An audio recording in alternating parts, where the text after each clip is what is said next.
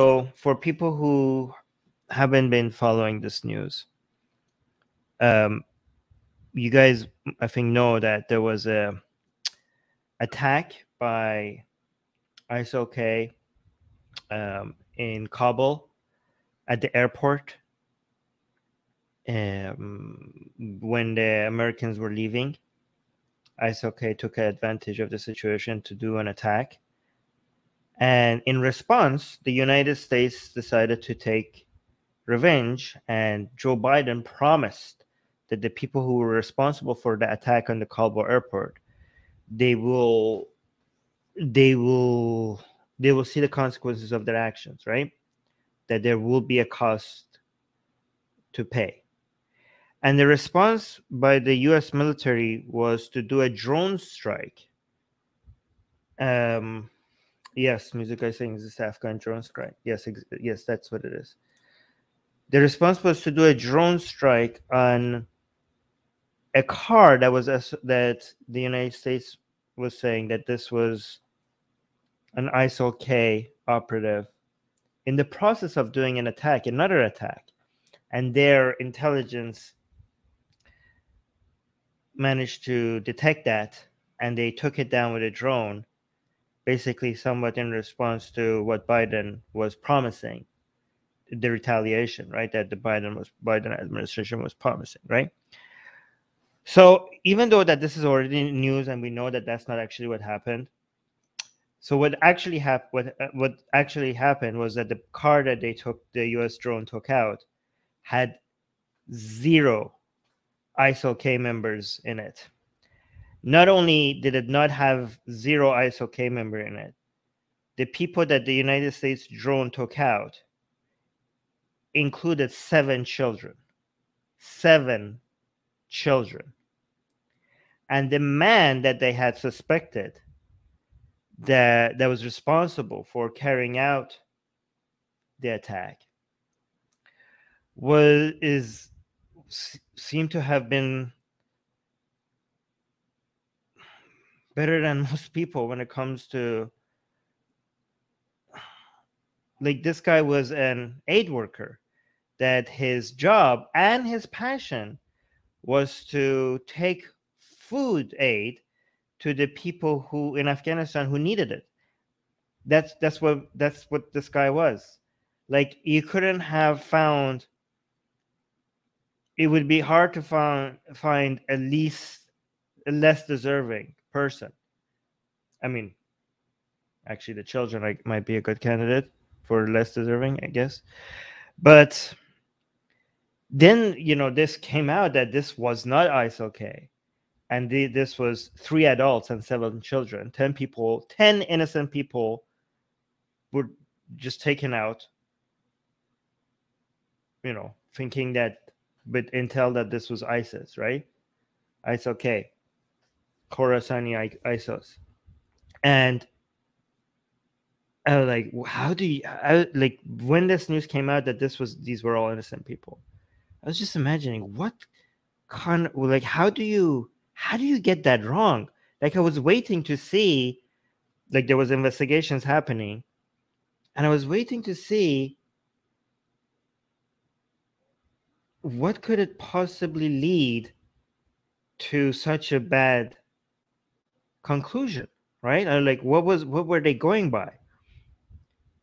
Because it just seemed outrageous, right?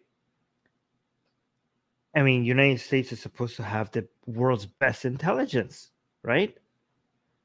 And then when I waited, when everybody waited, and when more information came out about what happened, it got even more, like,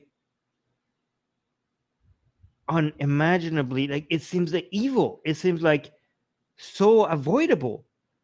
Like, this seems like what somebody would write in a movie script to make the part that took the people responsible for the drone attack to just seem like villains that don't care about human lives. That's how it reads. So just to let you, but actually, let's watch this report before I tell you the parts that just makes this unimaginably aggravating. I mean, I can't even put into words. And another thing I need to point out is that there's so many other drone attacks, right? The reason why a lot of media went in to investigate this one, was because this was on the back of the US withdrawal from Afghanistan. And at that time, this was the US withdrawal, and anything surrounding it was a hot topic, right? But these sorts of attacks happen all the time. Like, there were drone attacks in Afghanistan for 20 years. And those were not being investigated like into the depth that this one was being investigated. So I'm as you know, the question that we should all be asking is, like, how many other stuff like this has been happening that nobody has investigated? That they could have been like, oh yeah, like this was another ISIL-K, like we just like people just assume like, yeah, this was like, I don't know, Al Qaeda or ISIL-K, but it wasn't. Anyways, let's look at this report so you guys know that I'm not talking bull crap here, that this is actual news. Hold on. And fallout is spreading after the Pentagon's shocking admission that the drone strike in Kabul hit an aid worker and his family, not an ISIS-K member. And as the surviving family members and friends say, an apology is not enough. You think? Guys, I can't. The fact that this hasn't led into demands for hearings, like court hearings, like the people that carried out this attack, they're anonymous. The fact that they're not in front of Congress explaining what happened, the fact that Biden is not out there right now asking for a transparently telling the United States that this is a disaster, that he's going to take all accountability, that there's going to everybody responsible for this attack is going to be held fully responsible and punished accordingly. Like the fact that this is like, oh yeah, like the fact that we can the current understanding is that the people who are responsible for this attack are not going to see the consequences unless there's more pressure. The fact that the pressure that should be on the U.S. government is not there. Like there's not that much of a backlash relative to how sickening of an act this was. Like it's just extraordinary. Like guys, this is why we shouldn't, like, when we keep saying, oh yeah, Biden did this, that was good, and Biden did this, that was good, we shouldn't be like, this is what we should be careful for, because then we might be like, we should be like maybe unconsciously thinking that, okay, maybe I shouldn't highlight this because I have been telling people that, oh, Biden is doing this, that is great, doing that is great, and maybe if we highlight this or if we talk about this, then it might seem like we were wrong. But no, those things are independently correct, but this needs to also be highlighted. I mean, why is this not? If you guys have you guys noticed this news? Like, I just want to get a sense of how many people in our community have seen this. Like, I want to see how widespread this news is, because this is like, if this happened to Americans or any other first world country, this would be constantly talked about. You know what I mean? Let me see what you.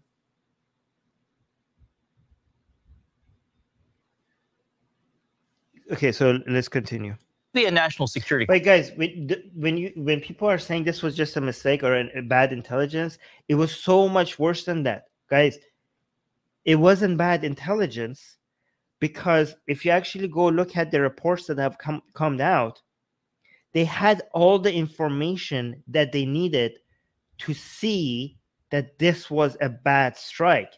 Like, it's not that okay, so if they didn't have the info that this is bad, this is not ISIS, the fact that they went by information that was so, like, they right now it seems that their excuse for carrying out this attack was suspicious material and meetings that this guy was having that they didn't know what the meetings were.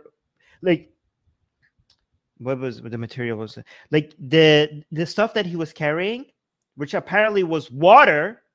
They didn't know what it was, and he was stopping by to have meetings with certain people, and that seemed suspicious to them. That was the intel that they were going by to come up with a conclusion, not just with like the hunch, with a most close to certain opinion that this guy was ISIL-K and he was carrying out an attack.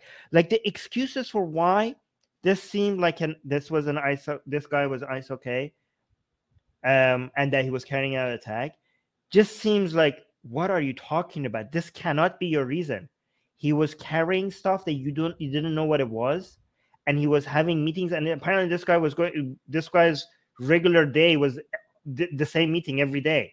He would go meet with the security officials to know that to communicate his schedule with them, to make sure that when he takes food, he knows where to go and he doesn't like trigger anything. And at this time, he was now taking water to his family.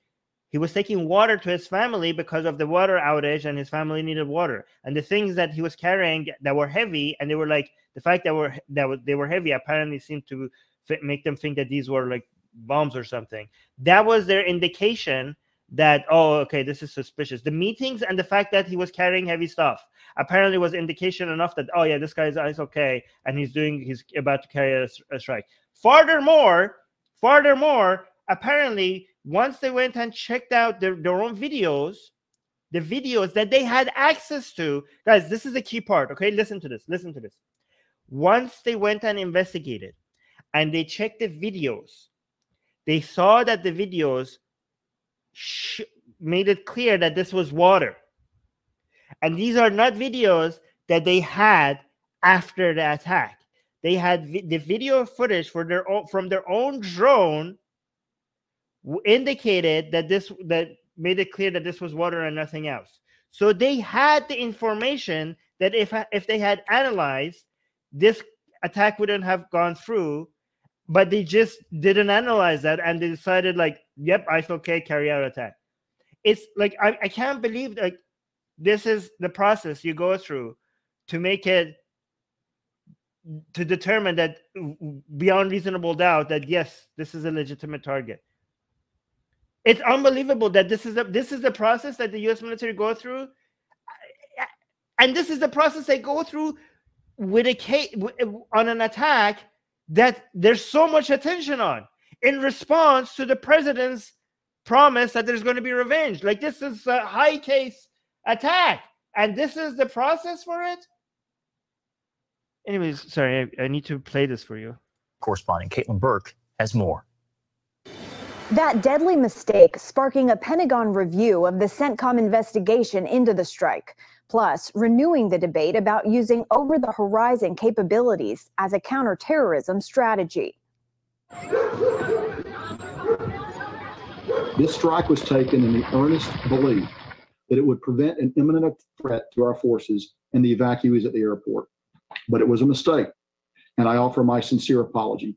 Instead of taking out terrorists, however, the U.S. Hellfire missile killed 10 members of the Ahmadi family, including Amal Ahmadi's 3-year-old daughter, Malika. I want to, for the USA, that according to the law of the USA, that they should punish 2 persons targeted innocent children, innocent person at my home. The driver of the targeted vehicle was Zamar. This is the guy that thought it was ISOK. This is the guy. And apparently, not only he was not ISOK, he was a better person than I ever could be. He was dedicated his life to his career to feeding hungry people who were displaced. That was his job. This is the guy that they decided that, oh yeah, ISOK. Marai Ahmadi, a longtime aid worker with a U.S.-based group. Rather than carrying explosives, it's believed his... Okay, Marcel Werner, you are a bigot, and I am going to ban. I'm not even going to highlight your comment. I'm just going to let you know that you are going to be blocked forever from our live chat. Thank you very much. His car was full of water bottles for his family. Wahid al-Zahir, a former co-worker of Ahmadi's, tells CBN News his colleague was passionate about humanitarian work. He was working with the Nutrition Education International, and he was just providing. Okay, I'm going to address this right here. Somebody saying, Armin, do you think general hate against Trump is justified? Yes, especially given as bad as this is, you could, Trump was the person that said in response to what's happening with Taliban, he said that United States military needs to go back to Afghanistan completely to carry out revenge attacks. So as much as I will condemn this, I would say that this would have been 1,000 times worse if Trump was in office. Given that I'm not even like guessing, he has officially said that. He came out and said that. The guy that said, like, the Trumpists keep like saying, oh yeah, he wanted to take us out of Afghanistan. He's so great because he wanted to take us out of all these places. He himself has came out and said in response to what Biden is doing that the United States military needs to go back fully in Afghanistan to take revenge attacks. So this is bad, but it would be, I mean, this is devastating. This is tragic. This is criminal. People need to be held accountable for this. People need to be punished for this. But if Trump was in power, it would have been a lot worse. So yes, is there a general hate towards Trump justified? Yes, 1,000 times yes. In service to the teenager boys and women, to end the malnutrition. For days after the drone strike, the Pentagon insisted it had hit its intended target. At this point, we think that the procedures were correctly followed and it was a righteous strike. And a righteous strike? Who, like, righteous? Who uses that word? Righteous? Like, what is that? Why right? Why would you even use that word? President Biden sounds like very, I don't know. Biden used the strike as an example of a new over-the-horizon counterterrorism strategy. We can strike terrorists and targets without American boots on the ground, or very few if needed. We've shown that capacity just in the last week. We struck ISIS-K remotely, days after they murdered 13 of our service members. Why is not every, like he said, okay, we took out ISIS, okay, we did it. Like they came out after us, they attacked the Taliban, the Kabul airport, and we responded. Look how capable we are. Okay, now we know that that was not true. That's not what happened. So where is he? Like, it's been a week. Like, why is this not an like national crisis? Why are Americans like not like, okay? Why is the Biden president administration not holding like an emergency meeting and live on TV coming out and saying, hey, America, we screwed up. This was horrible. We will find everybody who was responsible. And I am accountable to, you know, this is my administration. So it's my responsibility. I have blood on my hand. Like, where is all of this? This seems like the response to this seems like so inadequate. Dozens of innocent Afghans. The New York Times first. Well, now, okay, now you are like you are like them now. You have okay, look at this. Dozens of innocent Afghans. You have killed Afghan children. Your administration is now responsible for killing Afghan children. I mean, yes, I know there are many more Afghan children. Like, somebody's going to come in, Armin, you act like this is something new. Okay.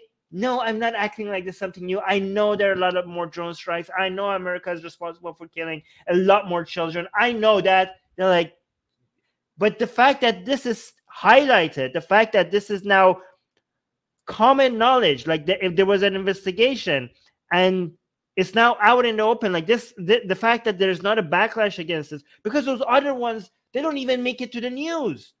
You know what I mean? Like the other, like, yes, I know United States is responsible for supporting Saudi Arabia, for example, in killing thousands of Yemeni children. I know that, but that doesn't even make it on the news. This is now in the news, and we're still not getting a backlash.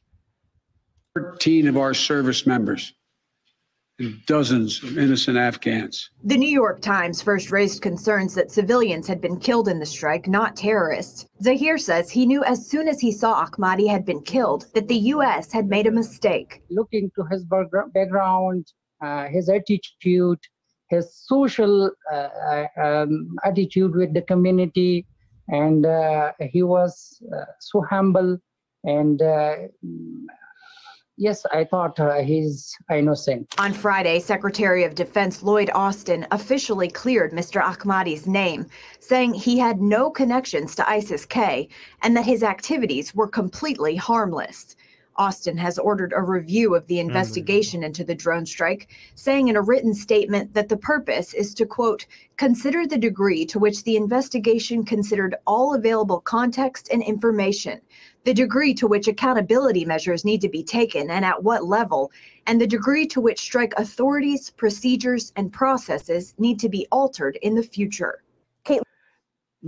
No promises for punishment for people. No promises. Like even the officials in response to all of this, they're not saying like, "Oh yeah, we're going to look at our processes. We're going to look at we made a mistake." There's no accountability. They're like, "Okay, what about the people? What's going to happen to the people that just killed 7 children and 3 innocent adults? What? Who are they? Like they're not even giving out their names. They're completely protected. What? Hey guys, if you're a fan of Blasphemy and Sexy Callie, you know, like me, then you need to be sure to subscribe to our newsletter, link in the description below. Because if you subscribe, we will send you a free copy of our Blasphemous Art ebook. And let me tell you, it is the tastiest blasphemy that you can find anywhere available today. And we are so generous with our blasphemy that we continue to send you more blasphemy every week. So make sure to subscribe, link in the description below.